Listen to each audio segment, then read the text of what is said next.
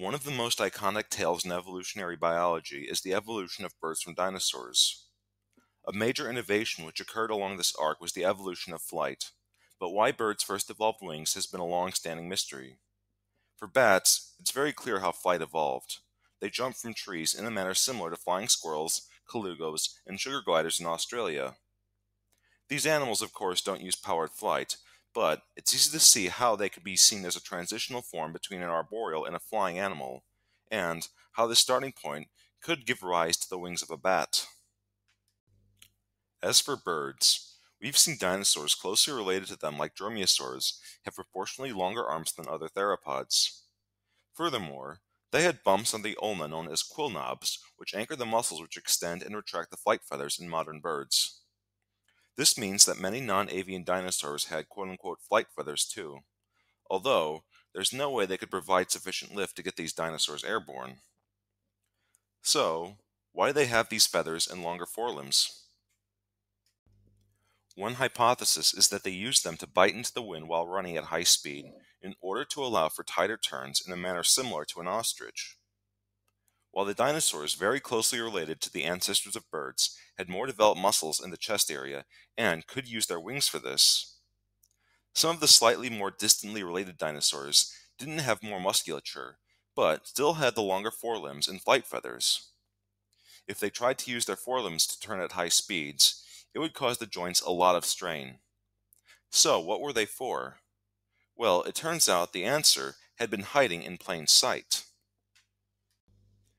Enter Oviraptor, one of these dinosaurs with flight feathers, but not more muscles around the forelimb, whose name means egg thief, a name which it got because the type specimen was found close to what was thought to be a Protoceratops nest it was raiding. But then, we found another Oviraptor skeleton that was flash buried by a sandstorm, and this was again found in proximity to a nest. But it didn't appear to be raiding it, and instead, it was sitting on it in a position a chicken sits on its eggs, with the flight feathers covering the eggs themselves.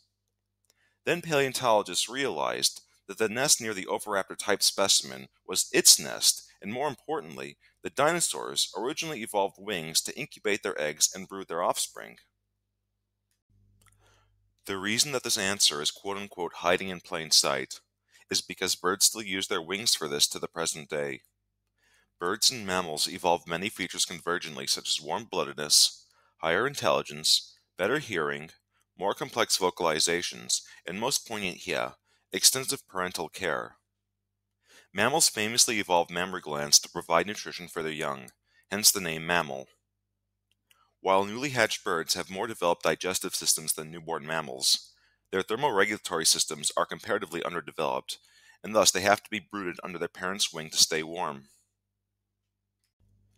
Furthermore, while nursing their young stimulates the release of bonding and relaxing hormones in mammals, brooding their offspring elicits a very similar hormonal response in birds. So, wings originally evolved as an auxiliary reproductive structure, one that aids in rearing of the young, essentially a loose avian analog of the mammary gland. This would make the use of bird wings for flight a form of exaptation, or where a structure adopts a different function than what it originally evolved for. However, this would be an unusual case, since birds also use their wings for their original purpose. This may also explain some things about bird behavior. In 85% of bird species, the male partakes in parental care, while this is only the case in 6% of mammal species. Well, if both sexes have to have the auxiliary reproductive structure for its secondary function, in this case flight, they might as well both use them for their primary function. Not only that, the evolution of flight would allow bird wings to grow larger than they could otherwise, meaning they could effectively brood larger clutches of eggs and produce more offspring. Before this, dinosaurs could theoretically have larger forelimbs and flight feathers to incubate more eggs at once, but this would come at the cost of making them top-heavy and hampering their mobility.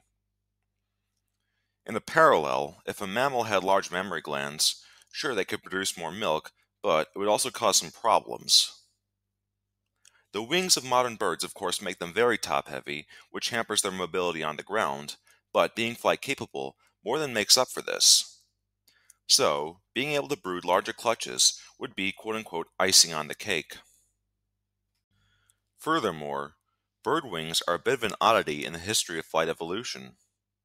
Powered flight has evolved at least three times in vertebrates, that being in birds, bats, and pterosaurs. Two other lineages of vertebrates got close, being the Mesozoic mammal Ichthyostodon and another variety of dinosaur known as E.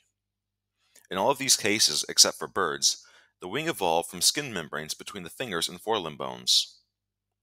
If bird wings were originally used to aid in locomotion, they probably would have evolved from skin membranes as well, but their utilization for an unrelated function can also explain this seeming anomaly.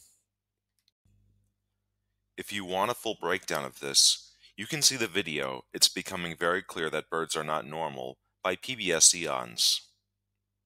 Well, I wanted to make this video to elucidate how exaptation can cause answers to long-standing questions about evolutionary biology to elude us, yet seem so obvious in hindsight. On top of that, it's arguably one of the cutest stories in evolutionary biology.